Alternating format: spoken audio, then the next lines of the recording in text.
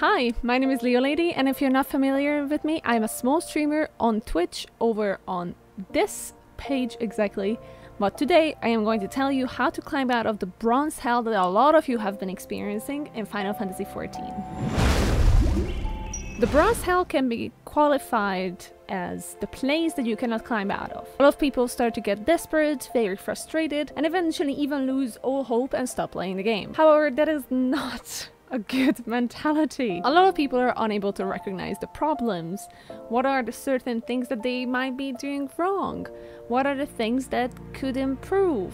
And this is what I'm going to teach you today. When you're asking yourself, why would I listen to you? It's a very fair question. I am a certain person who climbed out of bronze right into gold within a span of a week. I would say like 2 or 3 days actually playing the game. And my partner is currently in Crystal, who climbed out of bronze too. Fair warning, everyone does start in bronze. It doesn't matter if you are in bronze right now. We can get you out of there. The very first thing that you have to remember is that you are not hard stuck. A lot of people start going into scenarios like PvP with a job that they feel comfortable with, which is fair to an extent. You should pick something that you feel comfortable playing as. It is entirely up to you. You can go out and find some guides for yourself, even ratings of different jobs. Trial and error is a huge deal in this. This is the reason why you should be picking a job that you feel comfortable with. Try out every single job that you have. Even if they are just level 30, 50, you just unlocked it. If it's high enough to do PvP with, you can do Crystalline Conflict with that job. Gear and anything else doesn't really matter here. So you can genuinely just pick something and jump right into it. The target dummies are excellent practice. Go up to them, try to figure out which button does what. Try not to read too much into it. Let's be honest, you're not here to climb immediately to Crystal. You can figure things out on the go. But try to feel what things do. And when you're ready, test your limit break too. It will be the most useful when you're doing these within the Crystalline Conflict, but at least you won't be absolutely blind doing it. When you're signing up for a match, do consider which job you are taking. Even if you're uncomfortable with that, just go into it. You will learn the most on the go. It might be annoying for your teammates, but if you're willing to learn and you're there, like, I know basically what my abilities do and I know my role. I know I'm a healer, so probably I shouldn't be in the front lines.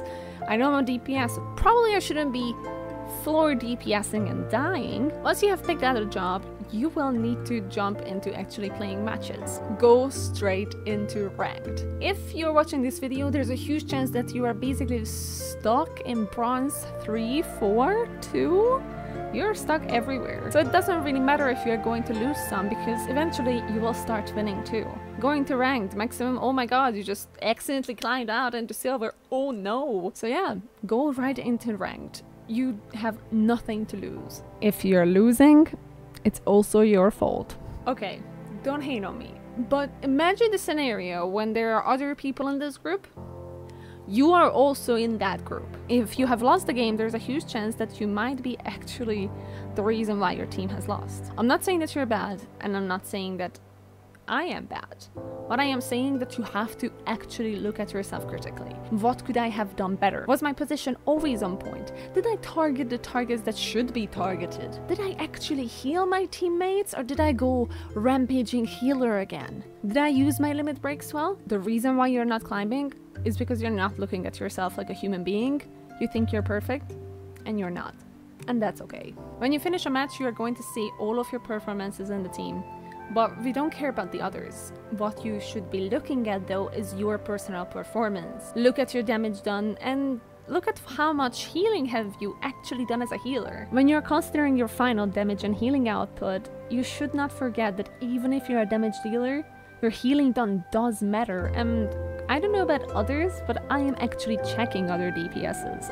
Because most likely, if you haven't healed yourself enough, you are dead most of the match. If you're dead, you cannot really contribute to the match. You won't be able to help out your team. So in this case, please try and keybind your recuperate and maybe even the standard issue elixir, so they're always convenient to reach on the keyboard, and just please pay attention to your health. Dying will equal at least 11 seconds of falling out of the team. However, if you just run back and use your elixir, you're maximum gone for like, let's say 6 to 7 seconds, as with the cast time being 4 seconds. It is always more valuable to try and retreat and safeguard yourself for a second than to mindlessly run in and die by yourself. With that said, there is an exception to this rule. While normally we do not throw ourselves to the enemy team trying to block with our body and immediately dying most probably, you should be body blocking them in the case that they are almost at the crystal point and the majority of the team,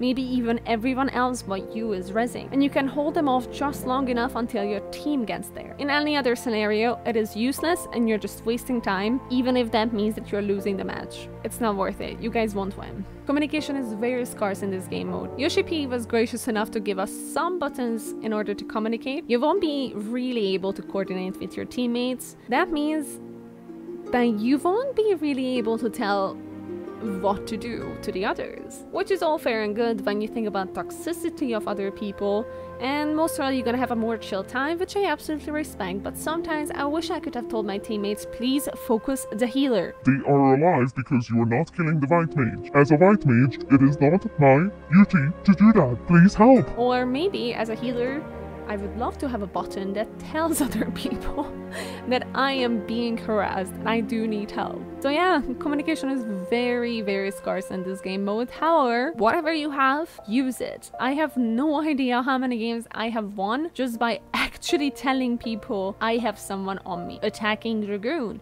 attacking anyone. People kind of realize that, oh, the white mage is in trouble, and they sometimes turn around. With that said, please do not spam the buttons. It's very annoying, and most probably people will go resentful of you. This does not mean that you should not be using them. Try to communicate as much as you can, but know that this is basically a solo play. You're responsible for yourself, especially as a damage dealer. Try to coordinate with the healer as a tank, and healers, try to keep your tanks alive. Especially if you're a gunbreaker. What are you even doing here? You just don't have enough HP to jump into the middle of it. I can't heal you fast enough. I can start my cast before you jump and you're dead. Practice makes perfect. You will fail. Hallelujah, there is no literal deranking in the game, meaning that you cannot drop from silver to bronze or gold to silver. However, you will be losing your stars and your streaks, especially when you're on a streak. You will be losing. You have to accept the fact that sometimes the other team is going to demolish you even when you're not expecting it. Please really try to refrain from judging yours and the other team immediately.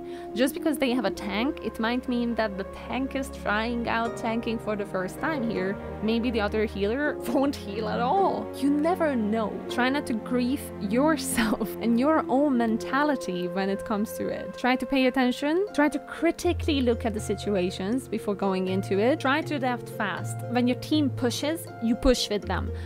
When they are trying to be hesitant because a few people are missing, try to hesitate with them. Try to hold one single position. If you feel like you need to retreat, retreat. It's a solo mindset while trying to play in a team composition. It's a wild ride for everyone included. However, your responsibility is to adapt as fast as you can. You have to recognize situations when it's better to retreat, when is it good to use your LB, and when is it good to target single targets. My last and final thing that I can tell you is that everyone can climb. You are not a special wallflower. You are able to climb even if you haven't played MMOs in ages or ever. Climbing in Crystalline Conflict does depend on your team composition to an extent, but it mainly depends on your mindset and how much are you willing to put yourself into it. If you want to get better at a job, then get better at it. Try practicing, go and go and go again. It's entirely up to you.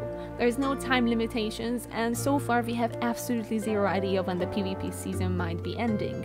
This season we have received a series milestone. However, a lot of us who have been actually playing the game have completed this already. I am very hopeful that next patch, I would speculate, we are going to receive a new milestone sheet, a new series, maybe with new stuff in it, not just the crystals, because I don't know what to do with my crystals. I have used up that I have collected so far on the glamour that I have wanted to collect, but right now I just don't know what to do with all of these.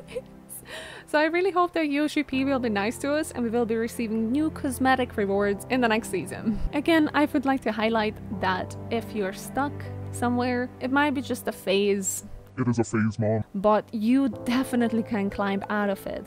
So I want you to ask yourself the question, am I playing the good job? Am I doing well on that job? Am I doing something that could contribute to these fights? Am I playing actually smart?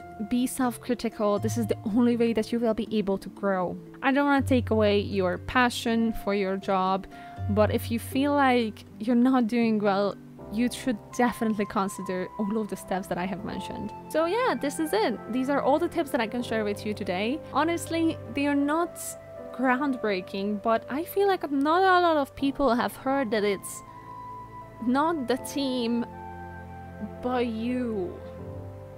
On a side note, matchmaking can be quite of an adventure, the least to say. Sometimes teams can be extremely outbalanced and you have the exact right to rage, but not to rage quit. Have fun, peeps! Don't forget to kill the other healer because that's why they are not dying. I hope you're having a lovely day and I hope that I really helped you out with at least the mindset how to climb out of bronze. You can find me over on Instagram, Twitter, and obviously over on Twitch. Right now I am not streaming a lot or at all. I am working on my bachelor thesis and I feel like real life is taking up a lot more time than it should. But I will be back, so if you're curious about future content, you can find me here. But everywhere else, I'm still available.